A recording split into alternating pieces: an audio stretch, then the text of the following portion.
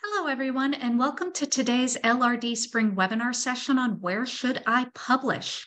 I'm Megan Kowalski. I am the Outreach and Reference Librarian, and I'll be handling the chat and behind-the-scenes logistics today.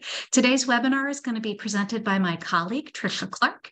As a reminder, at the end of this session, we will have time for Q&A, both recorded and unrecorded, and the recording of this event will be sent to everyone who registered this afternoon, and it will be posted to our YouTube page. So thank you for joining us. And Tricia, please take it away. All right. Good afternoon, everyone. As my colleague Megan said, my name is Tricia Clark, and I am the Community College Engagement Librarian. Before I get started, I wanted to mention that our most recent webinar entitled Beware the Wolf, Identifying Predatory Journals, was focused on how to evaluate journals to determine whether they are predatory or not. So I highly recommend checking that out for some great tips and suggestions. You can find the recording for that webinar on our YouTube space. All right, so once you know what kinds of publications to avoid, the next step is to determine what to look for in a credible publication when you are looking to publish. Before you start the process of deciding which journal to select, you should really consider what your needs are. So here are a few questions to ask yourself to take stock of what your needs are. So question number one, do you actually need to publish in a peer-reviewed journal? More than likely you do, but it's not always necessary. So for instance, are you publishing as part of your job requirement? Are you new to the publishing and research altogether? Just some things to keep in mind. Another question is, what audience are you aiming for? Is it discipline specific, for instance? Right. Another question is, have you already written a specific type of manuscript, and are you just looking for a place to publish it, or are you considering all of your options as a whole? And then finally, is there an expedited review process desired? So this might make a huge difference to you because maybe you have limited time, maybe you are trying to reach a particular deadline. So you should consider the publication schedule, which you can often find on the journal's website, and I'll show that to you guys in a bit. All right, so the next step is to find a journal. And I just want to add that this webinar is focused exclusively on journals, but some information may also be applicable to other kinds of submissions as well. So several tools are available to help researchers find the appropriate journal for their articles. One simple way to do that is to start by looking for tools or search engines that are aimed at specific disciplines. For instance, you can use UDC Search to find journals by category. I'm actually going to demonstrate that for you guys. So I'm going to share my screen here. Okay, and so you should be looking at our library's UDC search for journals. So you can search journals by category right here on the left-hand side. We actually have several different categories, as you can see, and then subcategories. If you look at engineering and applied sciences, for instance, and click on applied mathematics, you'll see a number of journals are available to you online that you can take a look at. Many of them even have subcategories. There were a few here that I looked at earlier. So this is just one option available to you, of course, through UDC Library. All right, back to my presentation.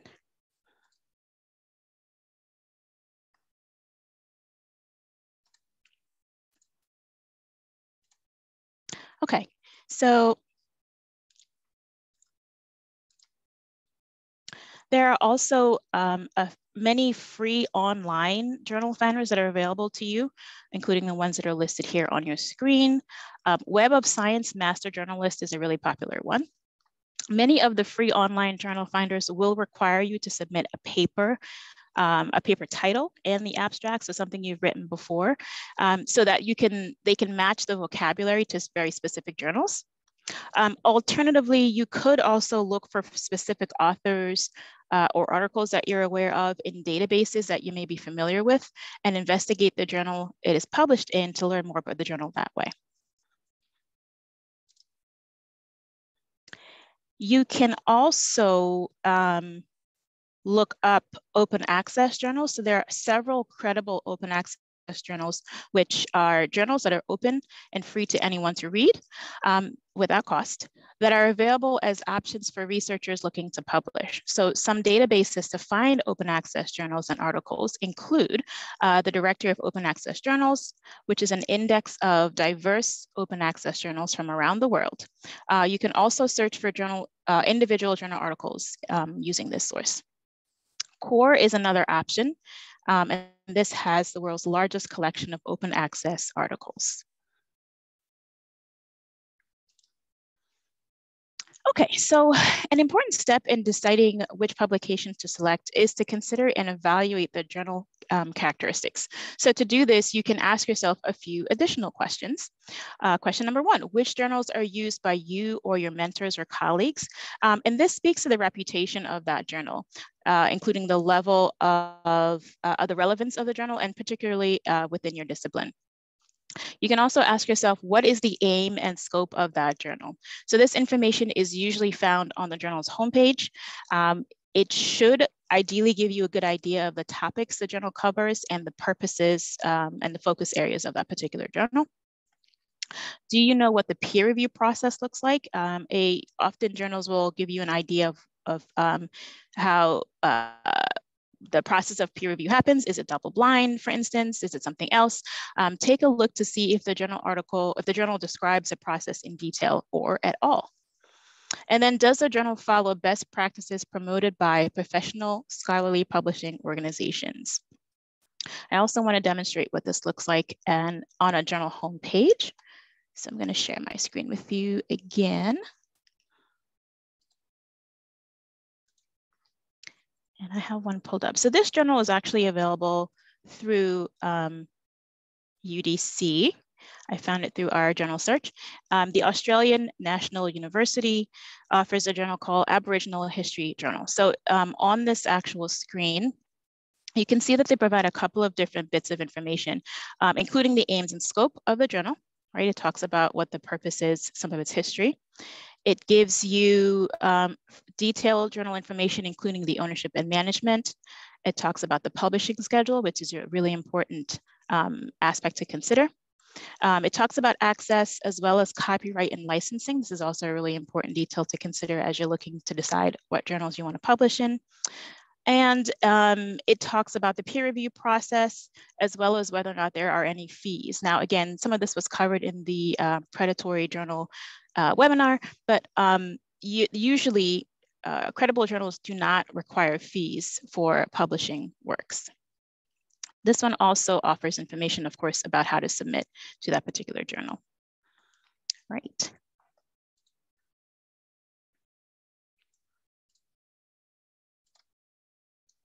Okay, and back to our PowerPoint.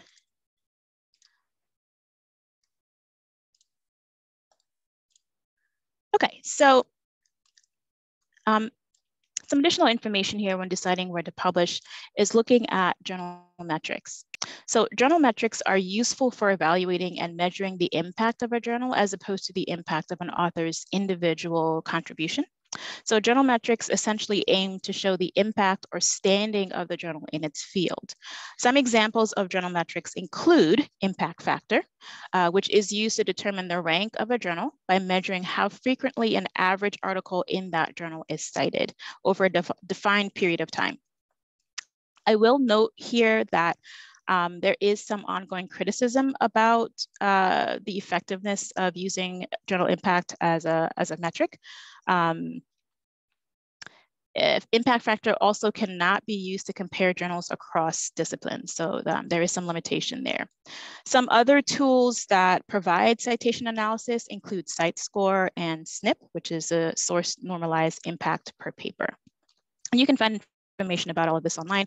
We, of course, can also provide additional information if you are interested in finding out more about any of these tools. And then, of course, there is Altmetrics, which is short for alternative metrics, which goes beyond traditional citation analysis and instead looks at online reader behavior and engagement by analyzing things like tweets, blog mentions, article views, downloads, etc. Some benefits to Altmetrics, which are often viewed as complements to traditional impact measures as opposed to replacements of those. They can be calculated immediately, and they can capture information from a variety of sources that may better reflect the broader impact of research, of course, also beyond the traditional scholarly community. And that's that on where to publish. We hope you have some questions for us. And of course, we can follow up with additional information if you'd like detailed information about any of those tools that we've mentioned, or additional information about how to find journals to publish within. Thank you, Tricia. So if you have any questions, please feel free to either pop them in the chat or unmute yourself. And we will also have time for unrecorded questions at the end. While we wait to see if any questions come in, I did drop a link for a feedback form in the chat.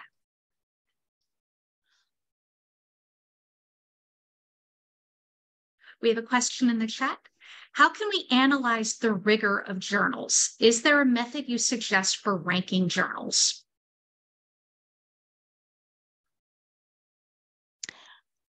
There are, in fact, actually, I can follow up. There are a number of rubrics I've discovered online.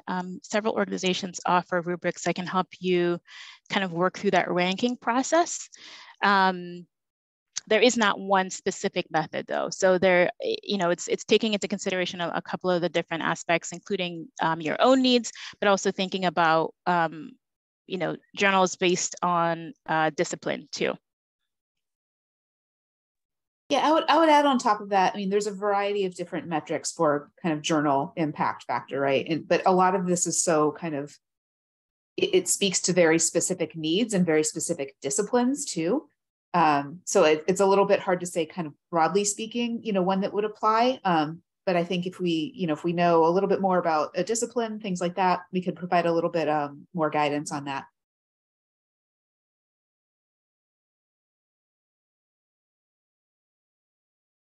I also think one thing to remember is that there's actually no one right or perfect journal for any article, simply because there are so many out there. Yes, there are some preferred journals, but sometimes it's what is best for you in that particular moment. And things change over time. And also as your scholarship changes over time, things change. And I would add a couple other things too. One is, there is a growing open access movement in academia. Which I think, for perspective of a librarian and, an information wants to be free person, I think that's a really good thing. So I think, open access journals have kind of not been on the fringes necessarily, but not seen as kind of comparable to other journals. I think that's changing. And so I think, your commitment, your personal commitment and interest in open access is something to consider as well. And you may encounter some article. So one thing that happens with some open access journals, some, not all, it depends on the publishing model and that they're following specifically, is you may encounter some article processing charges or APCs. And that's usually to defray the cost of, kind of the labor that goes into the journal itself. Some universities will cover some APCs for you if you want to publish open access. Others may not. So, again, this is one of those things that kind of varies very specifically journal by journal.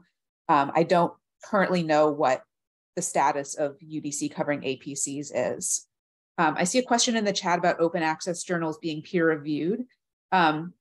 Yes, generally speaking, right? But just as you would with many other journals, you can kind of do a little bit of digging around in the background. And I think checking to see, they'll say what their peer review process is, generally speaking, if it's a high quality journal. But the kind of growing stronger open access journals are certainly peer reviewed. Yes, and I just put the link for our Predatory Journals webinar in the chat for those who may have missed it. And when it does come to the cost of publishing in journals, yes, as Kathy was talking about, there are some fees for journal processing, but generally those are nominal to maybe a couple $100 depending on the journal. Predatory journals, you see fee on top of fee. It begins to get to be exorbitant costs. And generally, if your first instinct is that's really expensive, that's a sign it's a predatory journal. It's not always the case, but it is generally a sign. And Open access journals, as Kathy has mentioned, do have a few more APCs simply to ensure that they remain open access for people to read the materials. But most of these journals, if you contact them, are willing to work with you if those fees are not something that you can pay for out of your own pocket or at your university. Predatory journals won't work that way. They want your money.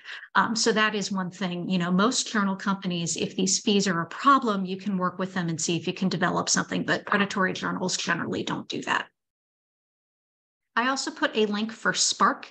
It is an open access support program, and they also include things like how to retain your rights as an author when you publish. And so that is worth checking out.